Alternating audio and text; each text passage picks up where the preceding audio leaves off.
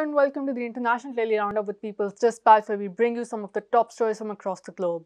Let's take a look at today's headlines. Atlanta shooter charged with murder while police refuse to confirm racist motive. Egyptian activist Sanaa Seif sentenced to 18 months in prison. Rights groups urge Canadian government to cancel drone deal with Israeli company.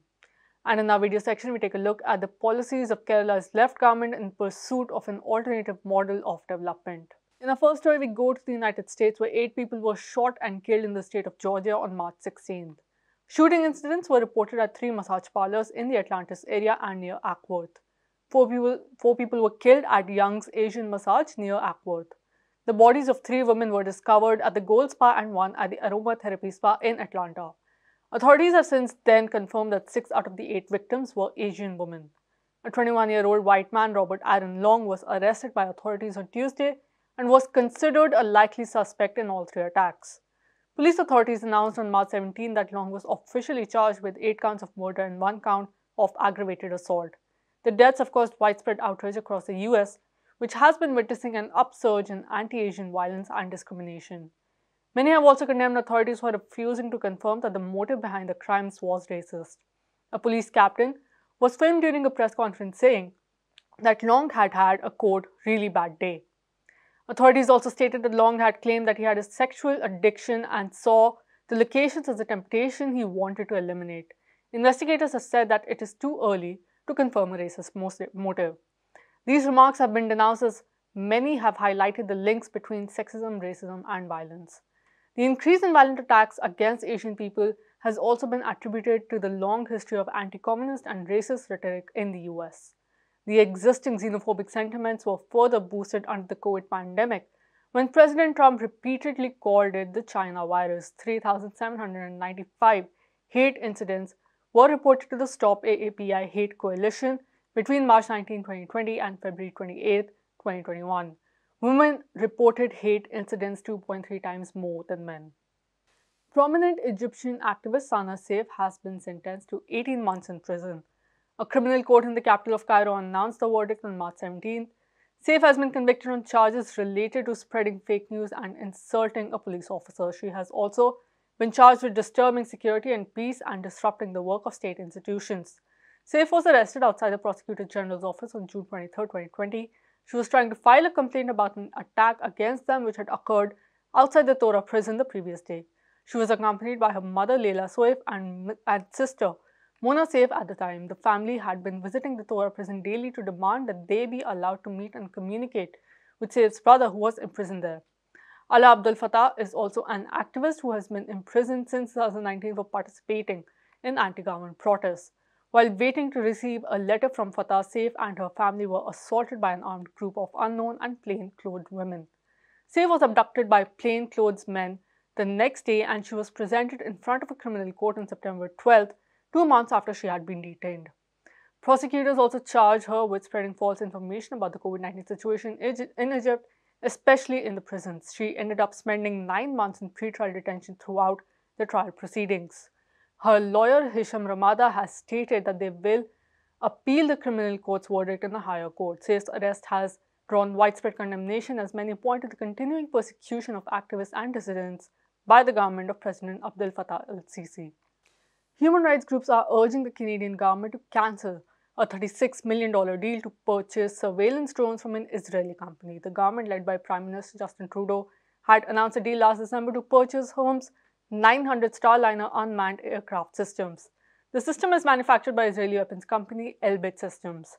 As reported by the Middle East Monitor, the company produces surveillance drones for the Israeli occupation forces in Palestine. It reportedly also produces the engines used in 85% of Israeli military drones. The Canadian government has claimed that the drones will be used to monitor oil spills and other changes in the Arctic region and not for military purposes. According to the Canadians for Justice and Peace in the Middle East group, the ERMS 900 being purchased by the government was first tested in Gaza. Israeli attacks on Gaza between 2008-9 and 2014 are reported to have killed 2,200 Palestinians, including 551 children. The group has launched an online campaign urging citizens to demand that the Canadian government cancel the deal. The group has reported that the campaign has over 4,000 signatures as of March 17th. Other pro-Palestine groups, including Labour for Peace, have also extended their solidarity to the campaign. The Palestinian Boycott, Divestment and Sanctions movement has also been leading an international campaign against Elbit. The Palestinian Action Group and Extinction Rebellion in the UK have also been leading direct action protests against Elbit factories. The campaigns intensified after the British Defence Ministry signed a £102 million contract to purchase Elbit's sensor-to-shoot systems. For our final story, we go to India, where the state of Kerala is set to hold its legislative elections. Since 1980, power has alternated between two major coalitions in the state. These are the left-wing Left Democratic Front and the Congress-led United Democratic Front.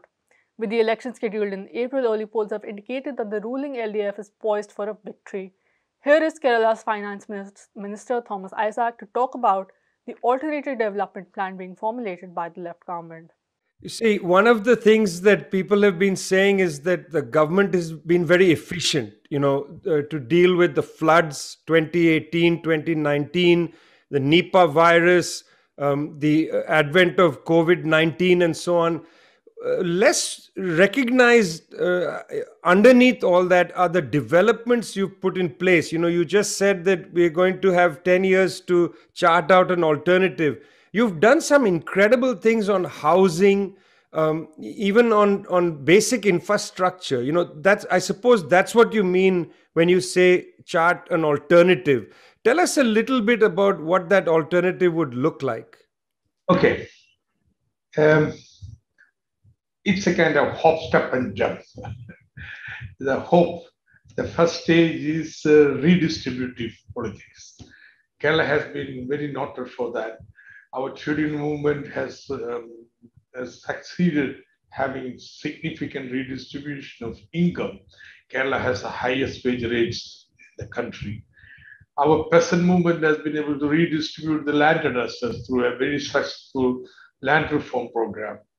And powerful social movements, which predates even the left movement in Kerala, whose tradition the left has carried forward, has pressurized successive governments which have been in power in Kerala to provide education, healthcare, basic needs of everyone. And therefore, Kerala has an ordinary person enjoys a quality of life which is much superior to the rest. Now, this is the situation. But the problem with this process, because we have to spend on social sector so much, there won't be sufficient money for resources for building infrastructure. So a program of social development spread over, say, more than half a century, there is serious infrastructure deficit in Kerala. So we have a body corporate, Kerala Infrastructure Investment Fund Board, which utilized new instruments, financial instruments, which have been designed under neoliberal rules for the corporates to mobilize money from the country and outside the country. And we mobilized this money. Therefore, we gave permission for construction of this huge amount of infrastructure. See, in India, the paradigm of development, there are three models. One is Gujarat, I would say, who are very rapidly industrializing, but there's little welfare and social security people. They have fairly high poverty, illiteracy, ill health, and so on. Then there is this Kerala, where there is very little industry, but we have ensured everybody welfare. And of course, there is whole Bimaru states where there is neither industry nor welfare. Now, this is the situation. Now we want to create a Kerala which will assure every individual dignity of life and security and welfare. At the same time, we will challenge Gujarat and other states. We will be growing even faster than them. And that will be very different. We are going to say, yes, it is possible to have redistribution, yet ensure the growth. And that's within this framework. We are not a socialist country. We are part of Indian capitalism. But in this part, within the limitations, we shall design a society which will inspire the old progressive thinking people in India. Yes, it is possible to build something different. That's the idea of Kerala. And that's all the time we have for this episode of the International Daily Roundup. For more such stories and videos, visit our website peoplesdispatch.org, subscribe to our YouTube channel, and follow us on Facebook, Twitter, and Instagram. Thank you for watching.